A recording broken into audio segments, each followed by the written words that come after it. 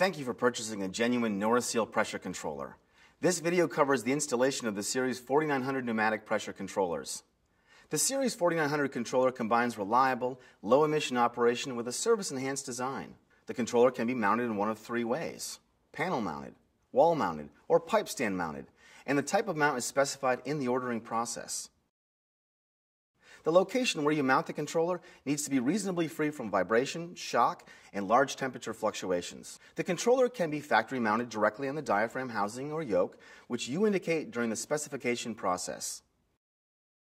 The Series 4900 controller uses a board-on tube to sense process pressure. It's very important to make sure that your supply pressure is clean, dry, oil-free air or non-corrosive gas. Each controller should be supplied through a reducing pressure regulator set.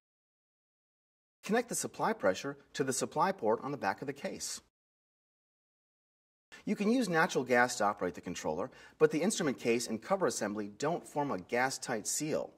When the assembly is enclosed within a control room or other structure, a remote vent pipe needs to be connected at the vent port to provide adequate ventilation.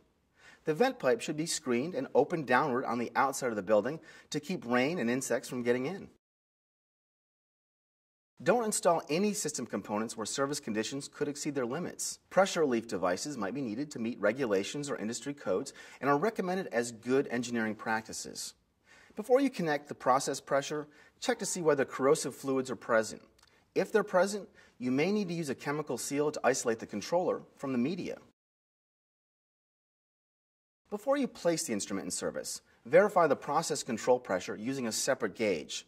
If necessary, lock out the control elements and valves to eliminate the loss of process control, which could lead to uncontrolled venting or spilling of fluids.